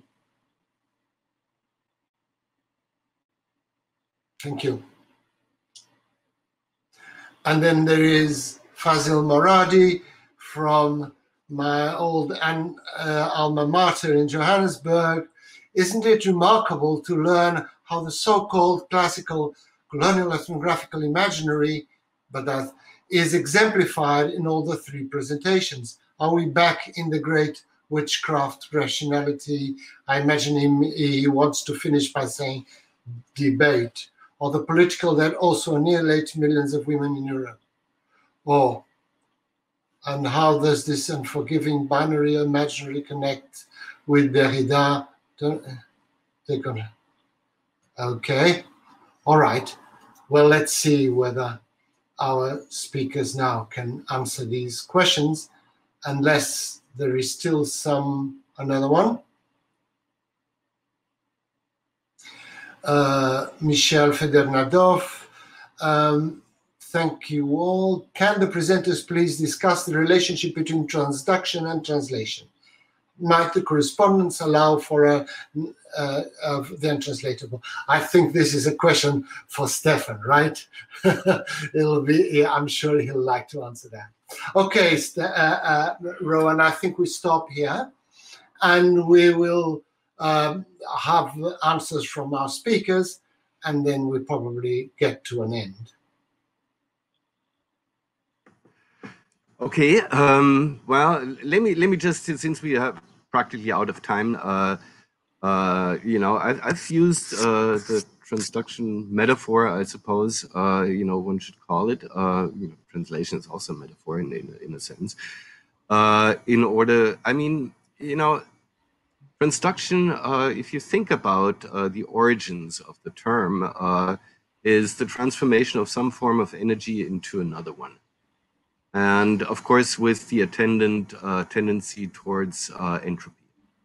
And so I think transduction is probably as good a metaphor, especially if we're dealing with non-linguistic phenomena as there might be. But it just happens that, you know, sort of, you know, ever since the 1970s, we've explicitly been talking about cultural translation, and the field of translation studies is fascinating as it is in linguistics. There's, you know, my colleague Sue Gall has just a couple of years ago written a review article in the annual reviews about the politics of translation, and my unfortunately late colleague Michael Silverstein has also written quite extensively about you know, the transduction metaphor as well. So, you know, I wouldn't want to preempt too much time now. The others address a slew of, you know, super interesting questions, which, you know, come at the very end of a long session. Be happy to continue the conversation in some form or the other, via email or. Thank you. Maybe Anne-Christine would like to say something. Just very briefly, on transduction, yes, I agree. I think transduction is a good metaphor for, better than translation in a sense, for what ethnography is about. And I also rather liked I can't remember the exact, the question. I rather liked the question whether ethnography is precisely about making doubt and uncertainty visible. Yes, by making doubt processes and dynamics specific and visible. Yes, I think that's also a good definition of ethnography. I agree with that. The question of reproduction, we didn't focus on it directly for all sorts of reasons. But needless to say, it is something that is fundamental is a fundamental question for all Amazonian groups. And I touched on it very briefly when I mentioned their interest, when I quoted from the famous article by Damata, Seeger, Viveros de Castro, and so forth, in which it is stated that their sociology is a physiology. In a sense, that is precisely what it is about. So indirectly, in a sense, I did take aboard that question, though obviously not in any kind of detail. That's really all I have to say to these to the questions as I saw them. But. Thank you. Ashley. Yeah, thanks. I actually want to address the question of the unforgiving binary, which is it's an interesting and provocative question here. And the way I'll answer it is by referring to a similar critique that Marshall Sahlins made to Marilyn Strathern in his book on kinship. One of the things that Marilyn Strathern has been criticized for, and various others as well, from Sabah Mahmoud to Talal Asad, whoever, is precisely about this binary and about radical difference. But I'll just use Marilyn Strathern as an example. One of the things that Marshall Sahlins said in his book was that, she created this radically other individual, and now everybody's taking the individual, and the individual is everywhere, and everybody's a individual now. And so this is the kind of way non-modern personhood is. He was griping, he was complaining, whatever. But I think it's grounded on a fundamental misunderstanding of what Marilyn Strathern was doing, or what other people can do with exploring this difference. So one of the things that Marilyn was doing in The Gender of the Gift throughout her work, by shifting and displacing all of our common concepts, including individual and society, is not only to pretend to apprehend the other in their radical difference, because one of the things that Strathern kind of argues is that we can't really get out of our own frames, right? We can't become unhinged, to put it in Stephan's terms. We can't really become unhinged. We can only approximate it. We can, it can become part of our description, etc. So what the binary is trying to do, in fact, is trying to show that we ourselves can become other. So if we think that there is an individual, and we think that the individual is everywhere, but if we go a little bit further, we realize that the individual is at the base of some of our most radical political problems. If we displace the individual and see the individual, and see that not necessarily as only the radical otherness, but the possibility for ourselves, for everyone, for whatever, as one of the human possibilities, I don't think the accusation, if you will, of establishing a radical binary opposition actually holds. It is to explore the poles in order to see where we can transform to. So if one chooses to still see that as a kind of colonial practice, that's one's choice. It may be impossible to convince people with those positions, but one of the things that anthropology can do is to see how we can all be other than we are. So I don't hear anybody anymore. Okay, well, I think we have reached the end of our time and the end of our capacity to think sanely. And I must thank very much Stephan and Christine and Ashley for having provided us with a really extraordinary, intellectually rich moment. And I was quite glad to see that we actually did manage to have some debate and some engagement, and that really gives me a great pleasure. Thank you very much for everybody that was attending, and thank you very much in particular to the people that were sitting in the podium with me. Bye-bye.